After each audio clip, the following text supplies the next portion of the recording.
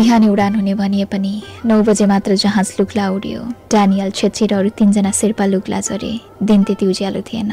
उनीहरूको केही सामान भरियाले बोके। क्यामेरा बोक्ने शेर्पालाई आफ्नै छेउमा राखेको थियो डानियलले।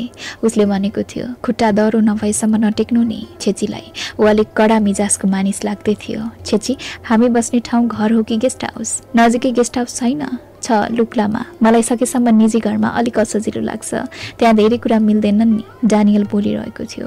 अरू शेर्पा अघि पछि गर्दै हिँडिरहेका थिए। लुक्लामा जहाज बस्ने र उड्ने गरिरहेका थिए। मास्तिरका डाँडाहरूको वन सुकेर उराट लाग्दो थियो। उनीहरू तेर्सो बाटो हिँडेर मुसे गाउँ जाने ओह्राली झरे। जङ्गल बाक्लै थियो। बाटाभरि छेचीले कुहिरे साथै ल्याएकोमा केही आइमाईहरू पल्याक पुलुक हेरिरहेका थिए। उनीहरूले कुरो घुमाएर यो को हो भनिरहेका थिए। छेची पनि शेर्पा भाषामा अल्याङ मल्याङ उत्तर दिइरहेकी थिए। उनीहरू मुसे गाउँ दिउँसै पुगे। घरको माथिल्लो तलामा सबै सामान राखियो। सँगै आएका शेर्पाहरू लुक्लातिर बसे। साँझमा बाआमा भाइ बहिनी सबैसँग छेचीले डानियलको चिन्जानी गराए। उसको बोली रूप र व्यवहार रुचाए बाआमाले। भोलिपल्ट बिहानैदेखि छेचीले खेतबारी गुम्बा खोलातिर घुमाउन थाले। ऊ अग्ला अग्ला रुख देखाउँदै भन्थे, यो 10,000 वर्ष पुरानो रुख। अनि तिमी जन्मेकी थियौ त त्यति बेला? होइन, पालाले भनेको। अनि पाला चाहिँ जन्मेका थिए त त्यति बेला? उनका पालाले भनेको रे। छेचीको उत्तर हुन्थ्यो। एकछिन हाँसो हुन्थ्यो। हाँसोका तालमा उनीहरू हिँडिरहेका हुन्थे। एउटा गोरे र अर्की युवती हिँडेको देख्नेहरू गाउँमा चर्चाको विषय बनेको थियो। कसैलाई दाई, कसैलाई काका, कसैलाई स्विसको साथी र कसैलाई डकुमेन्ट्री बनाउने र फोटो खिच्ने नामी मान्छे भनेर छेचीले चिनाई डानियललाई। दिउँसोतिर गुम्बातिर पुगेकी थिए। छेचीले गुम्बामा पूजा हुने, लामा बस्ने, मन्त्र पढ्ने तरिकाबारे देखाए। केही त गरेरै देखाए डानियललाई। स्याब्रो गाउँदा गाउँदा रात बित्थ्यो। यहाँ गुम्बाबाट फर्किँदा बाटोमा एकदमै धेरै जुका लाग्ने गर्थ्यो। निन्द्राको स्वरमा त्यत्तिकै ओछ्यानमा सुत्दा कति जुकाहरू त ओछ्यानभरि ढाडिएर यताउता पल्टिरहेको कथा सुनाउँदा डानियल मुसुमुसु हाँसेको थियो। ओछ्यान र लगाएका लुगा कतिपटक जुकाले गर्दा राते भएको उसले पुराना कुरा पनि सुनाई। बिहे हुँदा त कति रमाइलो हुन्थ्यो। हामी त नाच्न र गाउन भनेपछि धेरै परसम्म पुग्थ्यौँ। साह्रै मजा हुन्थ्यो।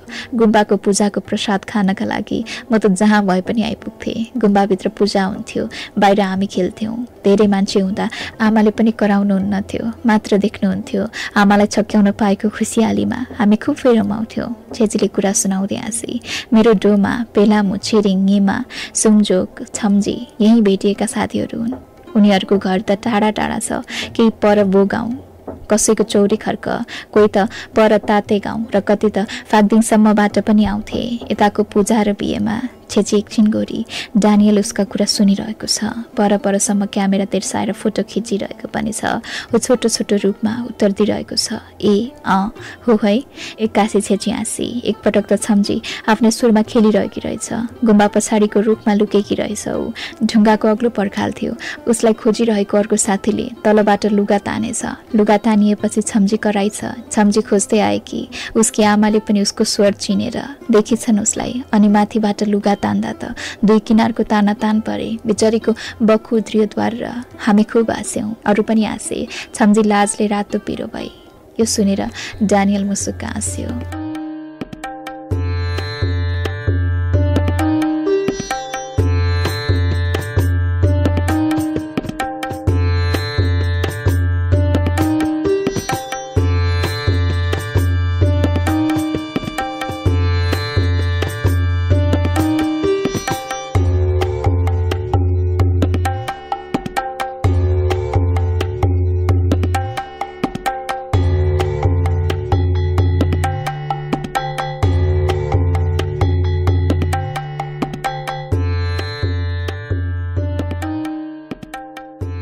यो रुखमा म दिनभरि आएर खेल्थेँ। आमाले गाली गर्दा पनि यही आएर लुक्थेँ। कतिपटक त घरबाट चोरेर ल्याएको आलु यही आएर पनि मैले खाएकी छु। यो रुख मेरो बाल्यकालको साथी हो।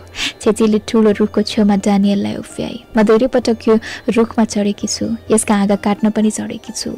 एकपटक हाँगा काटिरहेकी थिएँ। कता कताबाट म चिप्लिएर भुइँमा बस्रिन पुगेँ। म त्यति बेला रुन पनि सकिनँ। घरमा पुग्दा म बोल्न सकिनँ। आमालाई भन्ने उल्टै के गरी हाँगा काटे कि राम्रोसँग ख्याल गर्नुपर्ने भनेर उल्टै गाली पो गर्नुभयो। छेचीले आफ्नो ढाड छाम्दै भने, अहिले पनि बादल लागेको बेलामा मेरो ढाडभित्रतिर दुख्ने गर्छ। सायद त्यो बेला लडेको चोट बल्झेको होला। मेरो केटाकेटी बेलाको ठुलो साथी हो यो रुख। छेचीले एक फन्कु लगाई त्यो ठुलो झ्याम्म रुख। हाँगा परसम्म गएको रुखको फेद पनि निकै ठुलो छ। वरिपरि ढुङ्गाको गरो लगाएर रुखलाई बलियो आँट दिएको छ। अहिले त रुख निकै बुढो भएछ, छेचीले भने। तिमी पनि त बुढी भयौ नि, डानियलले भन्यो। मैले त्यसो भनेको होइन, सबै हाँगा काटेर रुख कति नराम्रो भएछ। छेचीले करुणा साथ भने। त्यसो त तिमी झन् राम्री भएकी छौ। कपाल लामो छ, अनुहार चम्किलो छ, ओठ सुन्दर छ, आँखामा झन् उज्यालो थपिएको छ। डानियलले सुस्तरी भन्यो। उनीहरू अलिक अघि गए। पूर्वबाट आएको बाटो यहाँनिर ठोकियो। मलाई यहाँनिर आएर खेल्न साह्रै मजा लाग्थ्यो। घर पनि यहाँबाट नजिक पर्थ्यो। आमा आएको पनि परिबाट देखिन्थ्यो। आमाको कुटाई खानबाट बच्न उत्यो मास्तिरको ठुलो ढुङ्गामा लुक्न पनि सजिलो हुन्थ्यो। त्यही भएर म त यहीँ आएर दिनभर खेलिरहन्थेँ, छेचीले खर्र भने।